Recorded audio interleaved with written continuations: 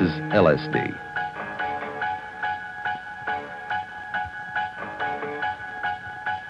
Peyote.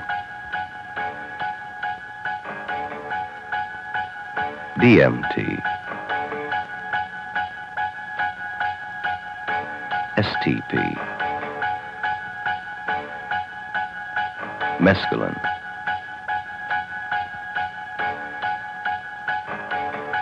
Psilocybin. Hashish. And marijuana. That's right. Marijuana is also a psychedelic drug. Because LSD is so much more potent than the others, about 300 times as potent as marijuana, about 50 times as potent as STP, about 130 times as potent as mescaline. And because so little is known about LSD, let's talk about it first. This is the head of a pin, magnified 100 times.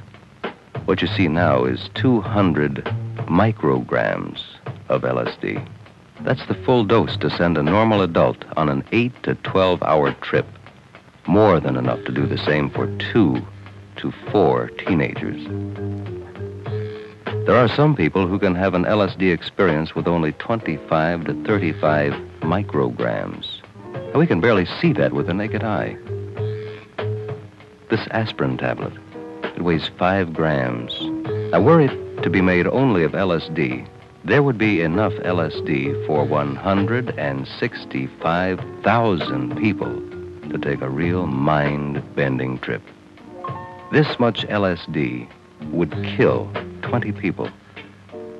The lethal dose is 15,000 micrograms. Now that's 1/millionth of an ounce. That's about what a particle of dust weighs. Hi, I'm Tommy Roe. By now it must be obvious to you, as it is to me, that LSD is very powerful stuff. And that's just what it is, stuff. It's not good, it's not bad, it's only a chemical, a drug. It's been around for about 20 years, and people have been trying it for about the last 5 or 6 years. There's some people who think that LSD is the greatest gift to mankind since Tutti Frutti ice cream. But there are many others who feel that LSD is bad news to the individual and to the world he lives in. For us to make our decisions, we'll have to listen and understand both sides before we make up our minds. While it would be very difficult to find people to tell you how good for you heroin is, or speed, or barbiturates, it's very easy to find people who just can't wait to tell you how great LSD, peyote, DMT, STP, mescaline, and of course marijuana is. I don't really dig dropping pills, but you get the wildest highs on acid. But the only time I think I've been able to understand myself was on an acid trip. Then things were really clear. Yeah, I've taken LSD 42 times, and it hasn't done me any harm. Why knock it? Some of our country's greatest minds drop acids. They couldn't all be dummies.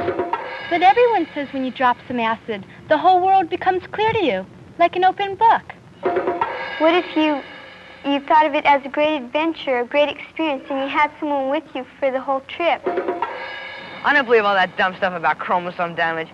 We would have seen all them deformed babies by now anyway. That's basically what one side has to say in favor of LSD. Now let's hear what the other side has to say.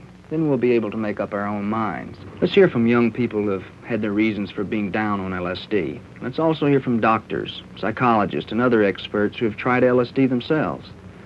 We've had a great deal of experience with LSD and the people who have taken it. But the only time I think I've ever been able to understand myself was on an acid trip. Then things were really clear. As a psychologist, I have to tell you that the understanding you think you have gained just doesn't fit in with the facts. Here are the facts. You've been on a number of trips, and we're both agreed that you're having even more problems with your school, your parents, and even your friends. Perhaps what you think or feel on a trip just doesn't fit in with the straight world which you must return to and must learn to live in. As far as understanding yourself is concerned, the only real understanding you could gain would come from having a bummer and then analyzing it, which would mean you'd have to want to try to have bummers and then attempt to understand them the way that psychologists analyze dreams. which, unless you are properly trained, you cannot do by yourself. I don't really dig dropping pills, but you get the wildest trip on acid. Yeah, but you can also get the wildest bummers. And you can never really be sure which it's going to be. But what do you mean? Nobody ever knows enough about the quality of the acid itself, or their own hidden hang-ups that would make it to be a real trip, or a real bummer. Yeah, but you've dropped acid. My third trip was a real bummer, enough to make me not to want to go on a fourth. What if you were really cool when you did it? The setting's just right. You're not uptight or paranoid about getting busted. What if you think of it as a great adventure, a great experience, and you have someone with you through the whole trip, someone straight who hasn't had any acid? Well, it could be a great experience and a great adventure if you're really in the right frame of mind. If you're sure about the dose in the cap. If you could be absolutely certain there wouldn't be chromosome damage. If you won't feel guilty about what your parents would think. And if you're sure you couldn't get busted because it is against the law. But how can you be sure that for the 8 to 16 hours the trip will take, that your straight friend, your babysitter, will be reliable, will stay with you and be able to handle any problems you might get into and not have a contact trip recurrence of his own just from watching you on yours? Lots of luck. Why knock it? Some of our country's greatest minds drop acid. They couldn't all be Tommy. Who, for example? Who's one of these great minds?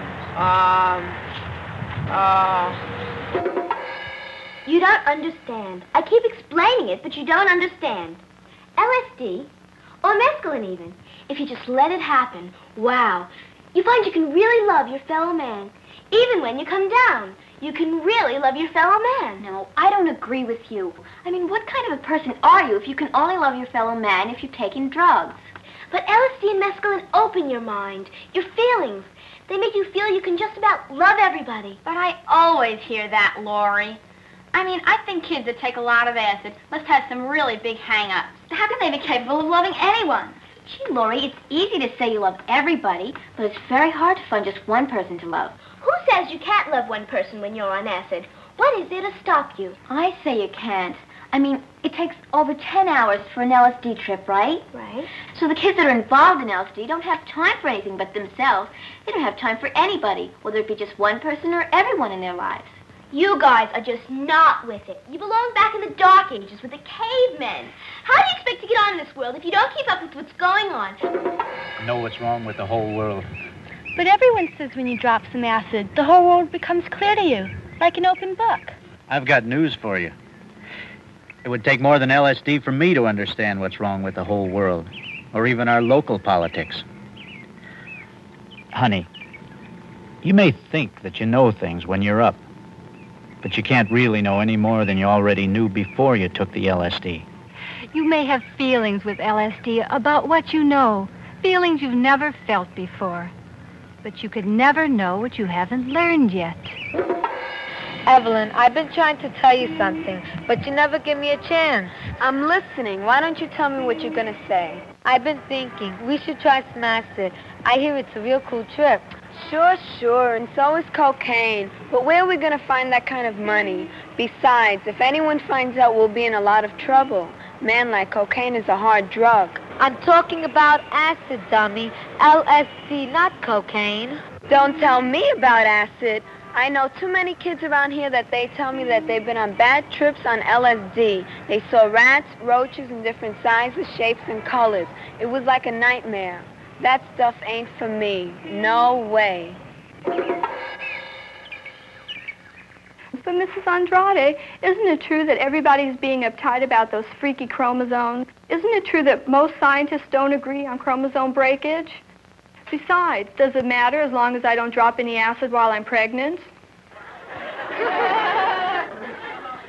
If LSD won't kill my chromosomes, the pollution in the air and water will. So what's the difference? The difference is we're talking about two different things.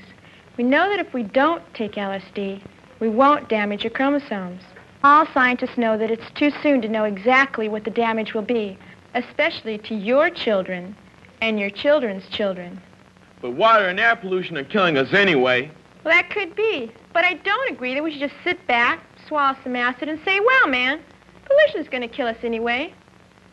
This time the whole country is worried about pollution, and things are being done about it all the time. How much are we doing about it if all we do is complain and swallow a drug?